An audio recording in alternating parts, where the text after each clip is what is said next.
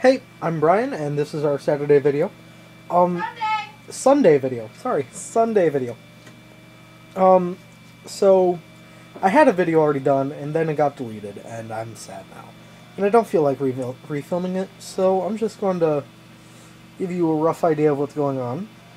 Um, on well, on Monday, I'm going to be having or I'm going to be attending a contest type thing called Solo and Ensemble Festival, where I will sing a song for a panel of clinicians slash judges, and they will tell me how I can improve my singing, which is awesome. Then on Tuesday, I'll be going to a dance audition for Hairspray, which is going to be fantastic. I really want to get Edna, the mother of the main character, because she's awesome and she's always played by a guy, and I want to get it.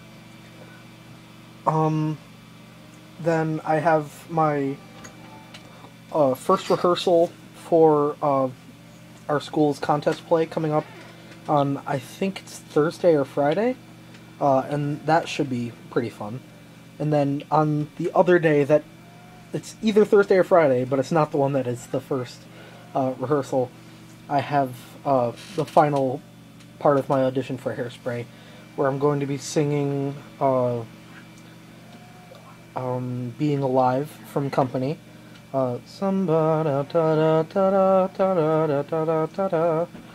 Except for actually caring about what I'm singing.